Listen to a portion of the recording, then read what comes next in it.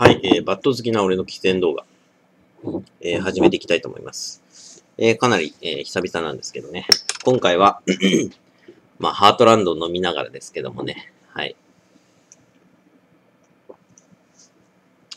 新しく発売されたセブンスターの、リアルリッチです。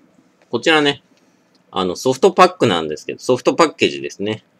しか売ってなかった。ボックスが俺、いつも、ね、好きなんですけど、ボックスがなかったんで、そのソフトということで、ね。値段が440円。うん。タールが 14mm のニコチンが 1.2mm です。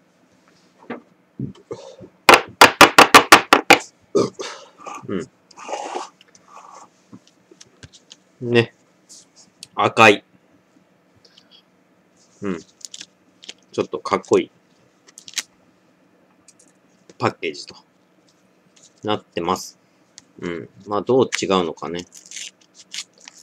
ね、セブンスターの新しい味なんで、セブンスターは好きなんでね。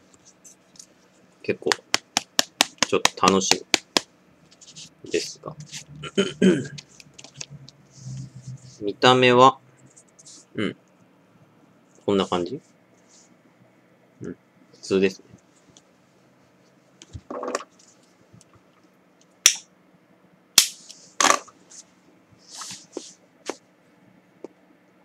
うん。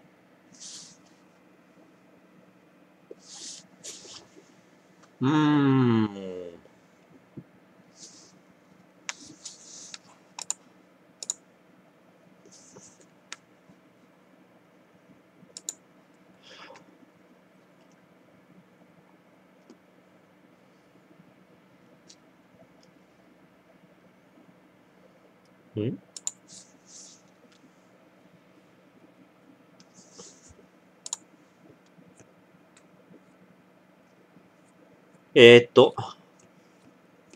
香りの豊かさと味の深みが際立つ。高級馬の上質な部分のみを抽出してブレンドと書いてありますね。サイトには。うん。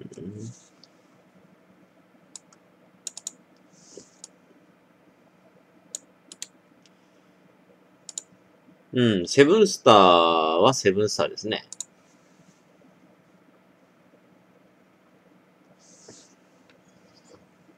このリアルリッチが芳醇な味香り。でね、もう一つのね、黒いリアルスモークっていうのが、濃厚な味香りらしいです。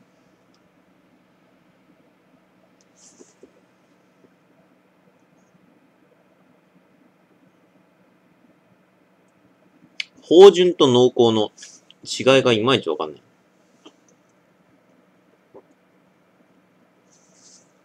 リアルリッチは、厳選された葉タバコから良質なうまさを引き出すことで、雑味の少ない豊かで芳醇な味香りを実現しています。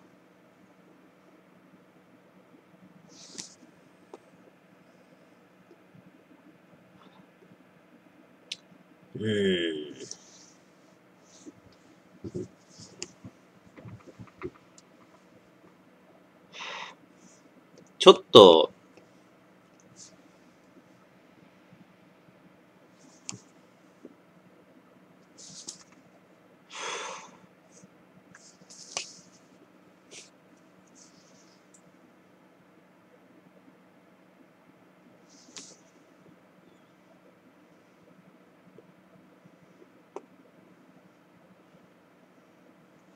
なんか、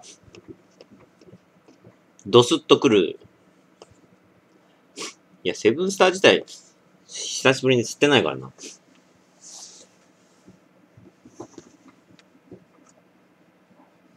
ちょっと待てよ。これ難しいですね。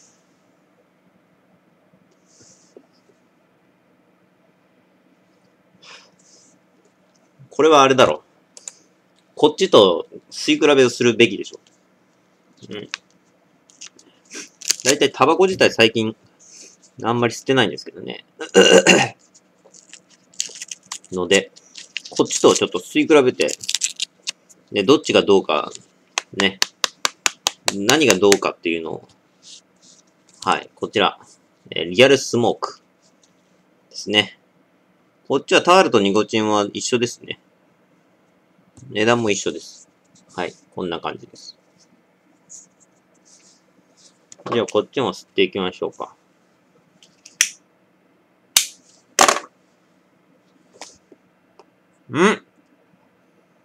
こっちの方が明らかに香りが強い。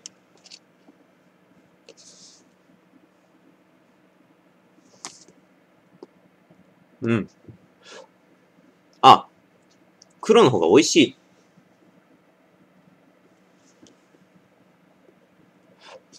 赤はね、どぎつい。ちょっと、鼻になんか来る。鼻になんかツーンと来る。この香りというか。なんか、そんな感じ。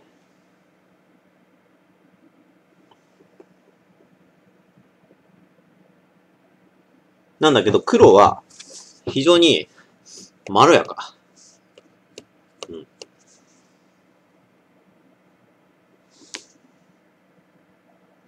で、香りが強い。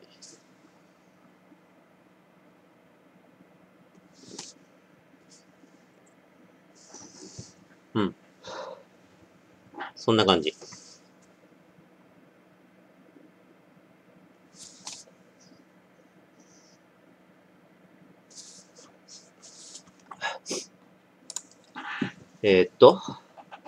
リアルスモークは、厳選された葉タバコの持つ、特徴を最大限に活かすことで、キレのある濃厚な、煙量感を実現しています。どっちもなんか同じようなこと言ってるけど。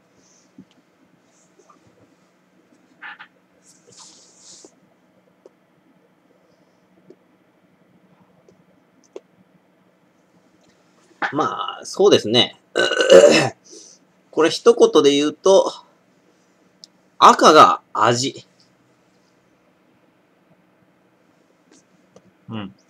味が濃い。黒が香りが濃い。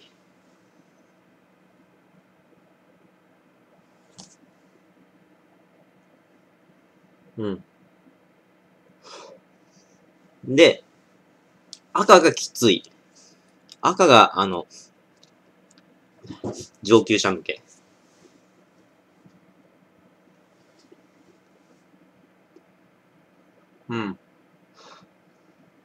少なくとも、黒の方が明らかに雑味は少ないですね。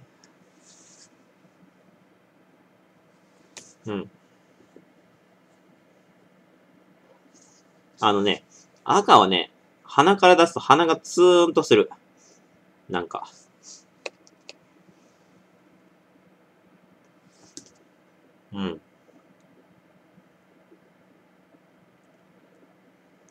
明らかに。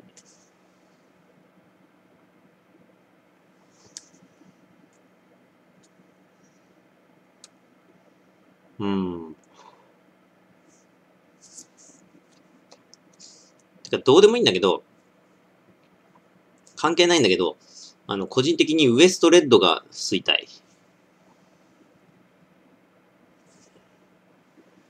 あれ全然売ってないんだよな、あれな。どこで買ったんだっけな、俺な。コンビニで買ったんだったかな。ウエストレッドどこに売ってたんだっけな、あれな。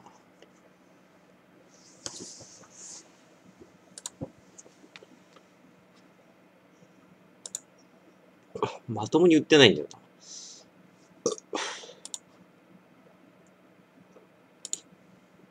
タバコの、いろいろ売ってるとこにも売ってないんですよね。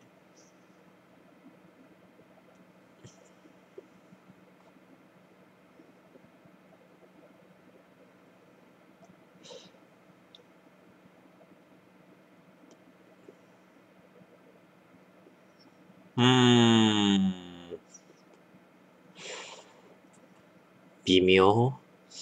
どっちも正直微妙っちゃ微妙ではある。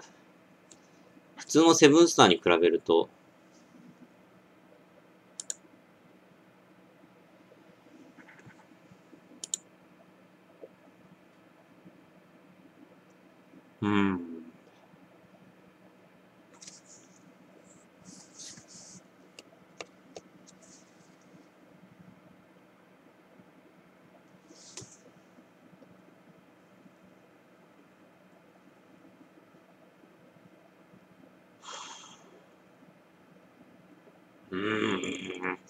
これはもう、セブンスターと吸い比べる方が確実ですね。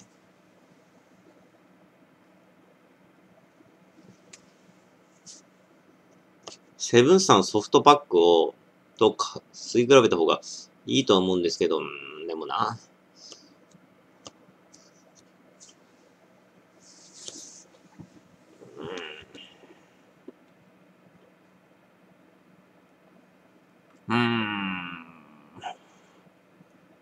そうですね。セブンスターのを中間とすると、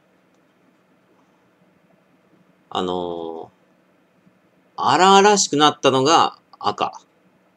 で、弱々しくなったというか、マイルドになったのが黒かな。そんな感覚ですね。うん。うん。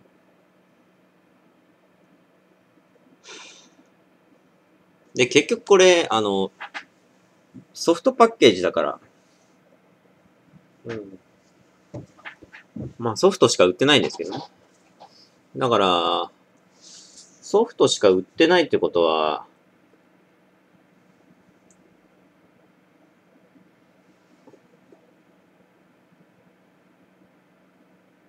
俺普通はセブンスターのボックスですからね。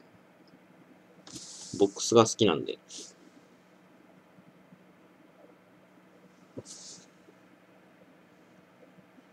まあそのコンセプトから言うと、ボックスの方が、荒いんですよ。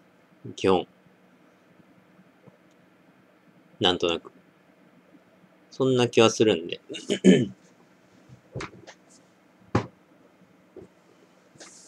そこから行くと、赤の方が俺に向いてるんではと思われがちですが、実質これは赤はちょっとやりすぎてる。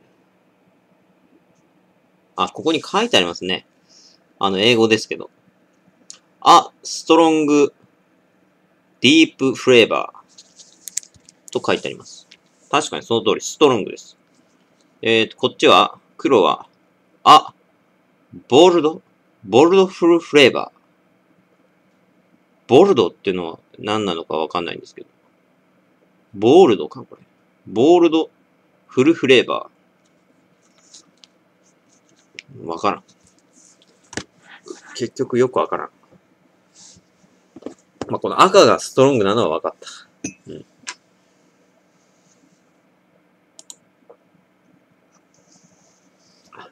うん。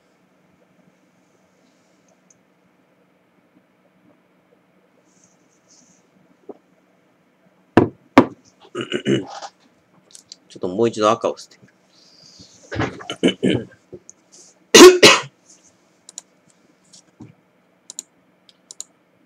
赤をちょっともう一回捨てみましょうか。なんか、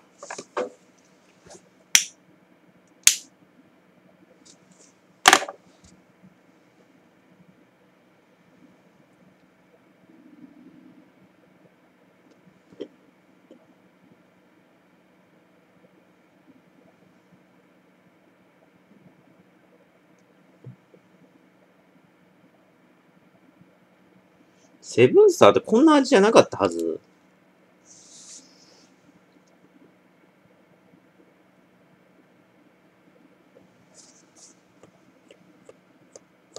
だと思うんだよな。これどっちかっていうとマイルドセブン系列ですね。この味は。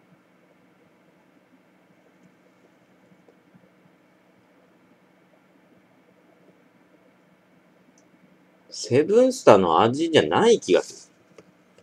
なんか赤は。大体。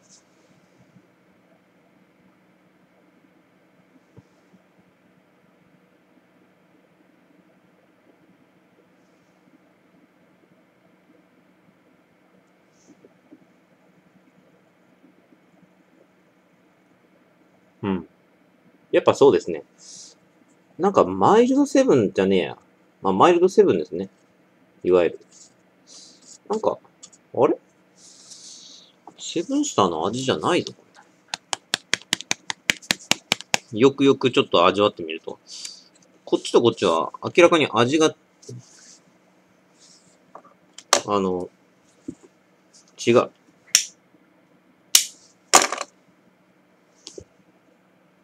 うん。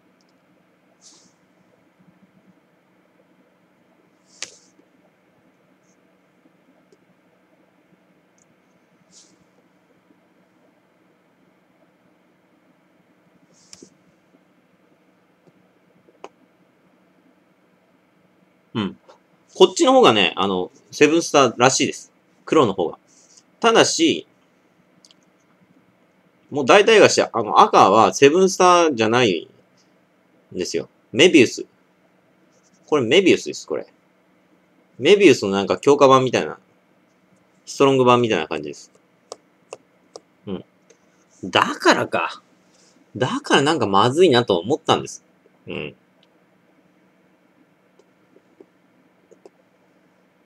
よく味わってみると、ちょっと、味の部類が明らかに違う。うん。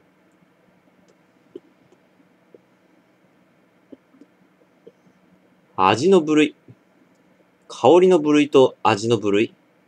だいたいセブンスターって割と結構、独特な味しますよね。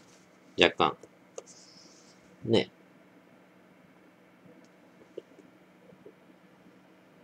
赤はね、結構一般的な味です。うん。よくあるタバコみたいな。特徴が、強烈なのは分かったんだけど、味の部類がちょっと、一般的。うん。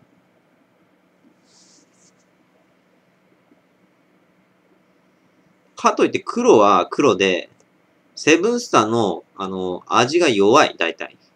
そもそも。うん。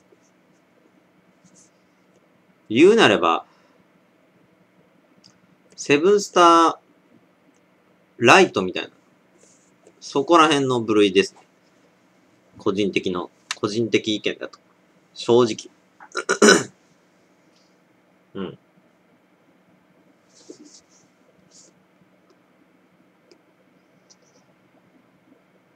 うん。そうですね。そんな総評ですね。うん。まあ、結果としてちょっとお勧めはしません、これは。両方。両方ちょっとこれは買った損ですね。損というか、ああって感じですね。まあ、どっちかといえばやっぱり黒の方がおすすめではあるけど、それはそれで、そんなんだったら普通のセブンスターのボックス買った方が全然いいなというのは、否めない。うん。これはちょっと残念。大体いいがしても赤はもう根本的におかしい。セブンスターじゃなくなってる、これ。どう考えても。どう考えてもこれ、セブンスターの名を語るメビウスですね。これはちょっと、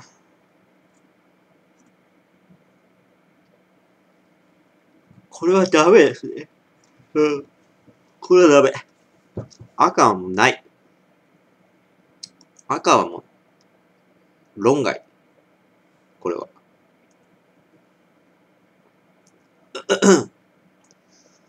赤はね、二つ星でいい、これは。ああ正直。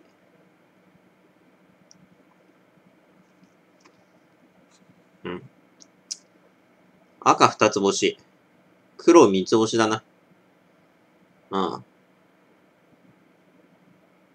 で、ちょっと今回の動画はまあ、ね。まあ、2種類、あれですんで、ちょっと、簡単に、俺が口頭で、どんな感じかっていうのを、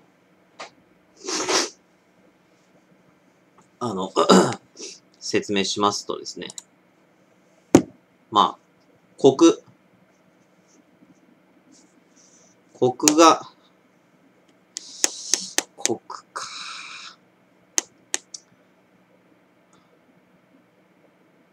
でも基本的に結構強烈なんで、赤は。赤強烈なんで、コクは赤の方が上です。だからコクは赤が4つ星。黒が2つ星かな。で、甘み。これは甘みはもう、どちらかというと、黒の方が甘い。けども、タバコに関して甘いとかっていうのは、ほぼあれなので、まあ、辛くはない。赤が辛いんですよ。黒が甘いんで。そんな感じで。そうですね。甘みは黒が2つ星。赤が1つ星。で、香りが、香りか。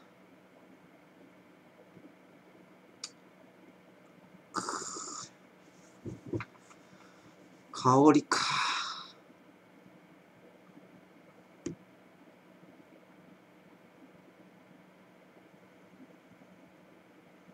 香りはどっちも、4つ星ってとこにしとくか。で、おすすめ度数としては、さっき言った通り、これだけだな。基本的に。黒3つ星、赤2つ星。こんなもんで、いいでしょう。正直両方とも、買う価値は、今後ないでしょう。残念です。これを買うぐらいだったら全然、セブンスター、通常のボックスを買った方がいいでしょう。もう赤は論外ですね。これは。例えるならば、